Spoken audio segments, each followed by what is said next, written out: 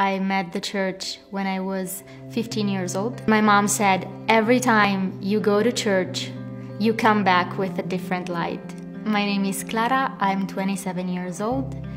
I'm from Italy, but I have been living in Denmark for a few months now. Now that I've moved, I can totally see my parents calling me multiple times a day and wanting to talk to me. That's how it is with God as well. He's just a father who wants to hear from his children. I really treasure prayer. That's the first thing we have to connect with him. That's how we can receive help. That's how we can receive revelation, answers, and just talk to him. To someone that